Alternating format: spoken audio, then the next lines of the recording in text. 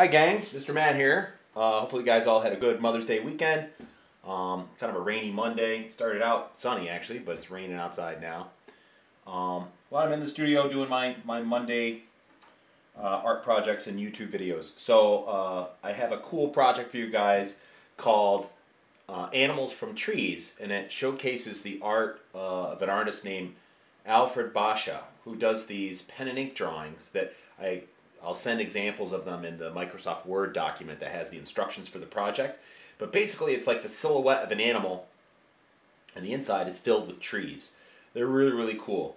I have a couple of websites that showcase his work in addition to the pictures that I'm going to put in your Word doc that you can look at to refer to. But anyway, I wanted to do an art project that includes trees because in springtime the trees are budding, so I kind of wanted to do trees. And it makes sense to combine the trees with animals because animals live in a forest and you can't have a forest without trees. So the two things kind of go together, trees, forests, and animals. Most of the animals that he does in his work are animals that we would see in the Northeast: deer, fox, coyote, bear, squirrel, birds, those sorts of things. And that's kind of what it doesn't really matter. If you want to do an elephant, go for it. But I'm going to change camera views and start by doing the outline of the animal. And I'm working on a smaller piece of paper. It's a 9 by 12 instead of the big 12 by 18. Because these are going to be pen drawings. You could use a ballpoint pen or a fine point Sharpie. Any kind of pen you have around the house. But I am going to start with pencil. So I'm going to stop this and then I'll zoom in on my paper and show you how I would draw the contour of the animal lightly in pencil. Okay. Alright. So I've got pencil, paper, and get rid of this Word doc for a minute. I went to one of the websites I provided the link for in the Word doc. It's called This is Colossal, and this is it features a lot of artists' work, but this particular link is all about Alfred Basha. And the one that I'm going to do is it's a dog, it's a canine, it's either a wolf or a coyote. Pretty cool looking. So I'm going to start by doing the contour of that animal. And I'm going to do it lightly in pencil. I'm going to start with where the nose is, up, and then kind of slope up again, and then up here, that looks like an ear, and another ear.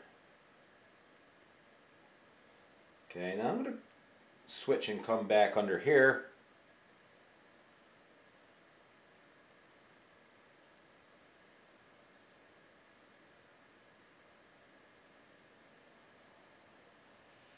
Lightly sketching, light pressure.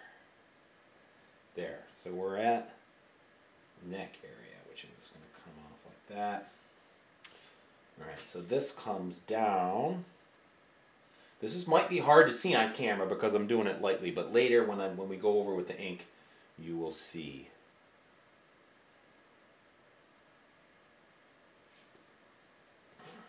It actually kind of comes in that way a little bit, there. And then this goes to his back, which looks like just a little bit of a bump there. And then another kind of bump. And that goes to his tail, which goes out. Bushy tail. This is the under part of it.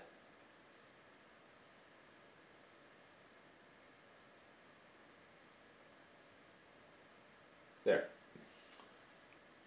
Okay, so this comes down. Now we have legs. So here we have a leg that's going to come down, have a little bit of a bend there. I'm going to do the other part of it, which goes up, makes a little bit of a kind of an elbow there.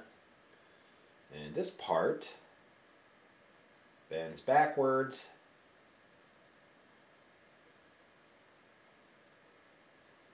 Where there's a paw.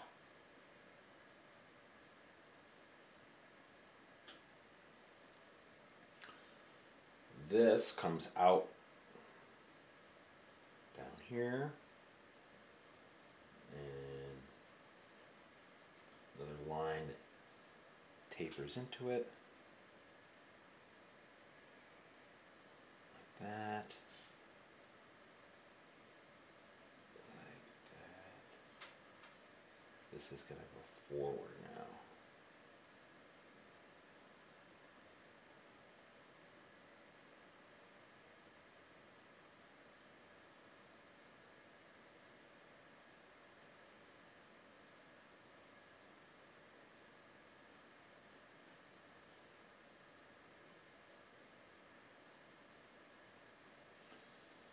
Okay, so then that shows this leg. This goes out.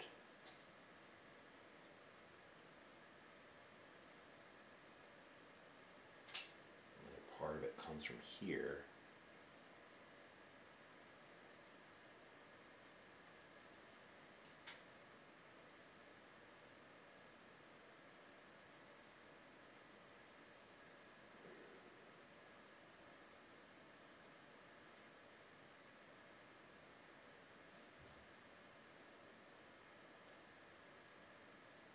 Goes behind that one.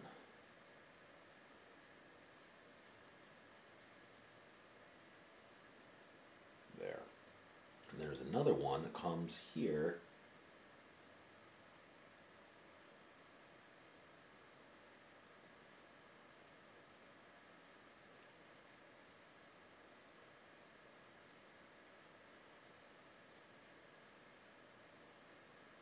And they show this kind of just the paw sticking out from behind.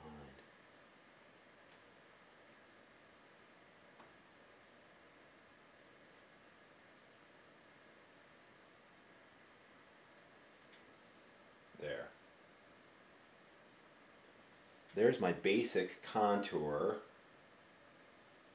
of the dog. Okay, so some of them are, it was challenging, but you know, good art is going to be challenging. But some of the ones that I think would be harder would be the deer and probably that dog or coyote. The bear is probably an easier one, and the squirrel is probably an easier one. Even the bird is probably an easier animal to do in terms of drawing the animal shape. But I'm going to stop this now, and then I'm going to switch to the pen and show you how I would start working with it. Okay, so I'm kind of getting the hang of this here. I've started with the fine point Sharpie, and I started by just outlining, and then as I got up into the leg, I started building these branches. And I was really referring to the image to look at it, but they're all pretty angular, simple. I'll show you how I would start one. Like, I'm going to start with this paw down here, which he makes it look like it's coming out of the grass.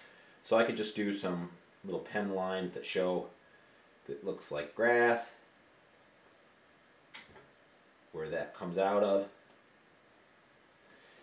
And then I'm just going to outline the paw, bring it up.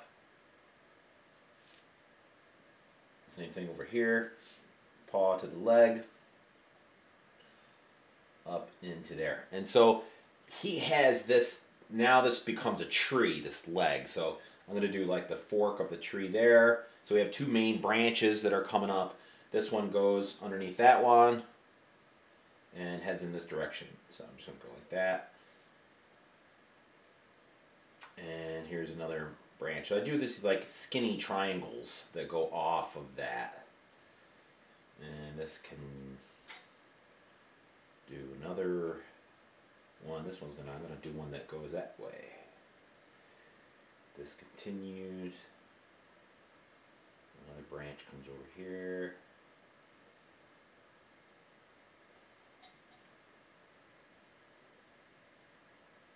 Let's have that whole thing bend and split directions.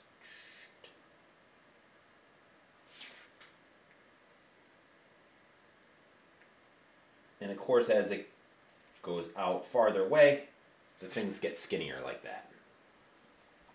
And we just want these branches to kind of reach towards the edge of our pencil lines where the contour line was that we drew. If I continue with this one looks like it goes up here. And has a little branch that goes off this way. That goes up. It kind of bends over here. I'm going to actually make this part go up, but I am going to put a big part that goes off in this direction because we need to fill up over here. So I can make a branch that comes over there towards his back and a branch that goes over here. I'll make this a branch go over there. This is going to go right to his back, and then another one that's going to come out like that. A couple splits off of it like that. Alright, so then what he does is at the skinny little tips, he just puts these little hatching lines. Remember hatching? A lot of this is hatching. That's like where the branch terminates or ends.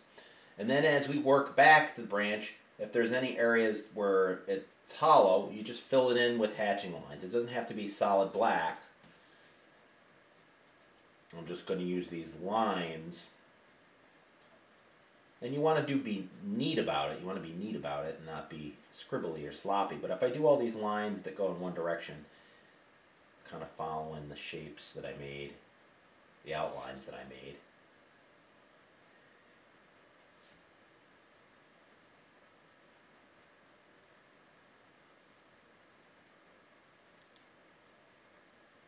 There.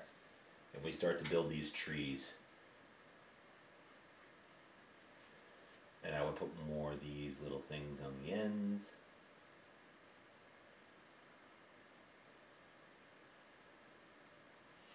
Okay, so you can start to see it taking shape a little bit there. I'm going to stop the video and I'll bring it back when I have more done.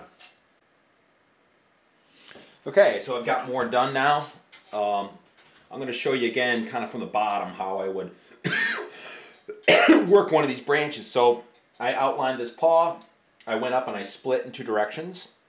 This one here is going over into this area and overlapping. So I'm just going right through those other branches. I'll put another branch here. This can go through that. Let's put another one that goes off like that, and another one. This is going to reach up in here.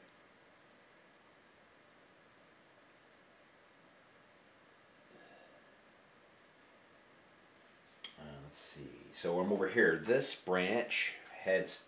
I got to fill in over here. So this is going to go underneath that. Since we're shading it all, the overlapping part doesn't matter as much. I could just draw those lines right through because I'm going to shade it. And what I mean by shading again is the hatching lines. So I can go back into this paw or tree trunk, if you prefer, that I already outlined the pencil. But now I just go in with these hatching lines and fill it in.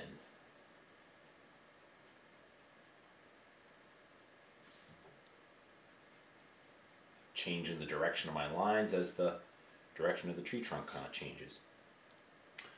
This is going to go over here. This one here is going to bend in this direction. And I think I will put a couple branches that go off this way.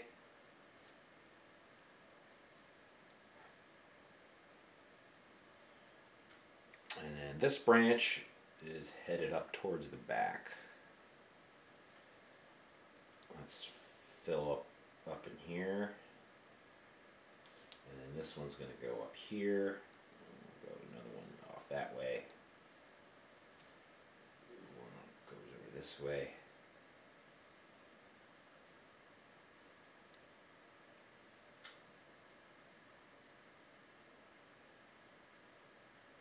And then if I wanted to work from that way down, well, I left off this guy, but that's alright. This gets to be kind of intuitive here. If I were to finish this tree, for instance, I would just shade anywhere where there's hollow space. And then the little tips, I just put these little hatching lines at the very end of the branches. And it's okay if some of those extend beyond your pencil contour. It's actually kind of cool if they do. Like I'll extend this one.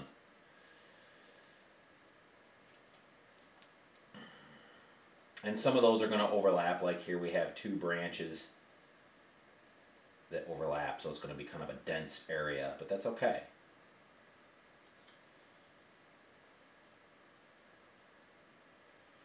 This is a nice quiet activity for a rainy day. So you can see he's starting to come to life. So I'm going to stop the video and I'll come back when I have more done. So it's really starting to take shape now. I have this area mostly done. It's going to be boring to watch me do this, so I'm only showing a little bit. But again, if I was to work from the bottom up, like if I was to start with this paw, first I outline my pencil contour, then I add in my hatching lines to fill that in, because that is tree trunk.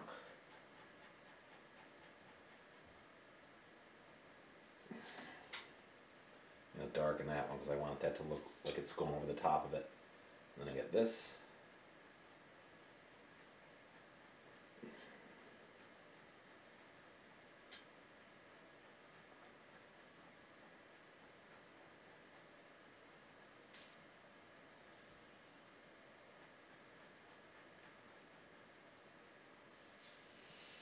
And then the tips of these branches, it's almost like the letter V. You just do a diagonal and a diagonal on either side of it.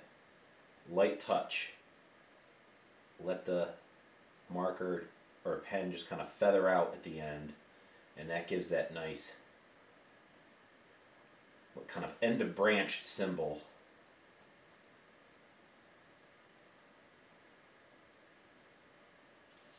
Like that. Back into the hatching here. Make sure I'm in the frame. Here's my little V's on the end of a branch like that. There. It's looking cool. So I'm going to bring it back when I have it all done and show you the finished product. Okay, so I'm back. I've got all the pen work done. So the last little bit here, artists sometimes have to hide their tracks, so we don't really want people to see the pencil contour line that we drew at the beginning. It's hard to see anyway, but if I just, because this is permanent Sharpie, I don't have to worry about the eraser hurting the ink. But I can just kind of get rid of that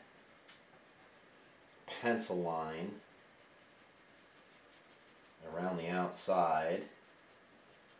A lot of it's under the ink anyway, so you can't really see.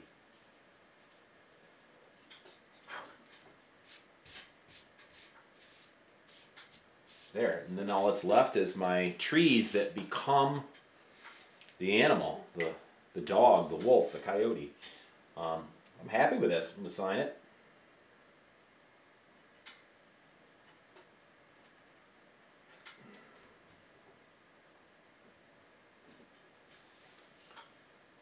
All right. Animals from trees. Okay, happy drawing. We'll see you again soon. Bye, guys.